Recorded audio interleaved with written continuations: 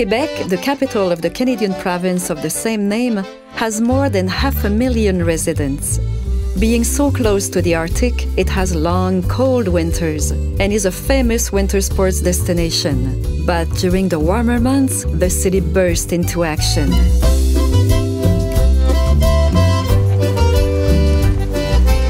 Quebec City combines the couleur locale of Europe with the familiarity of North America.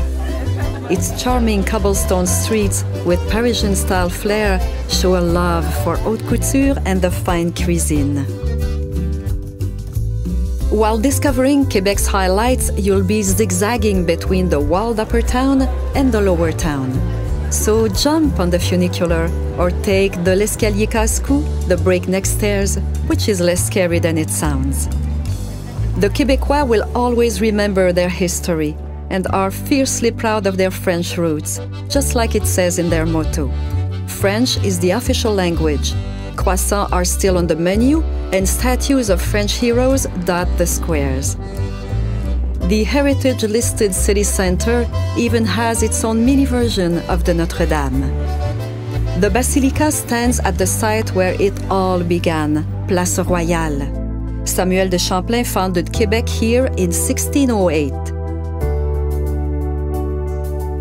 Step into the past and come face to face with some of Quebec's leading artists on your way to the oldest retail district in North America.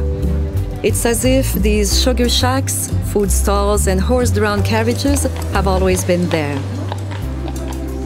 Find another fresco just under the breakneck stairs.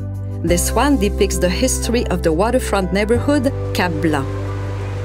These days, the old port is a great place to explore on a bicycle. Drop in at the popular Musée de la Civilisation and take a journey through the history of Quebec, from the First Nations to the modern culture. Continue your time travels and stroll past the fortifications and cannons on the panoramic Dauphren Terrace. You can't miss Chateau Frontenac, which towers over the broad St. Lawrence River. The river plays a major part in Quebec's story. It brought the first settlers, international trade, and the soldiers who fought over the Canadian territory.